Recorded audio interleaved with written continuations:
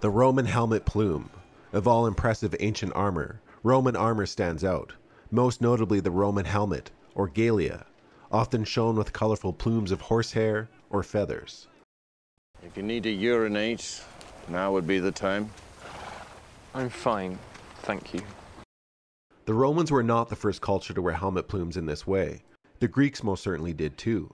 The Greeks used them slightly different, however.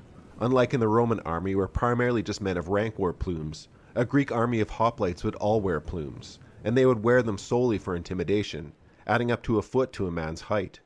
In 300, Leonidas' hoplites would have had plumes as well, but this was overlooked for cinematic effect.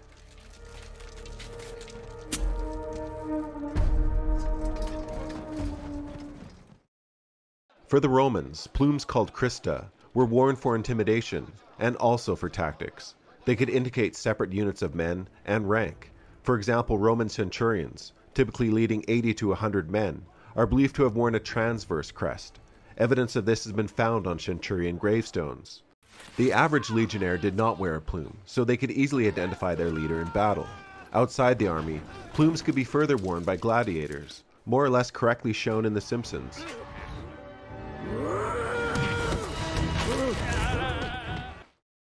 The higher in rank a man, the more likely decorative the helmet. Decorative helmets also added to the overall professional mentality of the Roman army, which often polished their armor to a bright shine, making legions an impressive show of power as they moved in unison. Advance!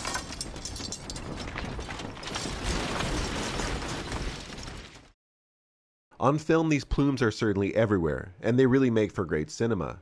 Historically, it can't be said definitively how prolific these plumes were throughout the Roman Empire in time or space.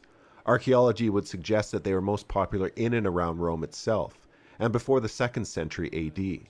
The Roman Empire at its height stretched from modern-day Scotland to Saudi Arabia, and stretched through time from 625 BC to 476 AD. Is that it? I was just beginning to enjoy myself.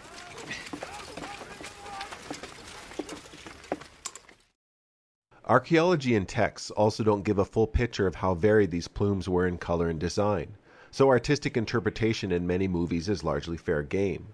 What is known is that from evidence from sculptures and monuments indicate that by the 2nd century AD, crests were less used during combat, and more so for parades and festivals. This may have been due to centurions frequently being targeted by enemy soldiers.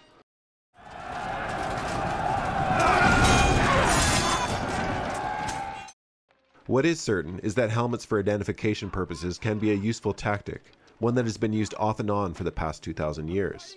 A World War II airborne helmet, for example, the Ace of Spades tells others this man is from the 506 Parachute Regiment. The vertical stripe on the back of the helmet indicates an officer.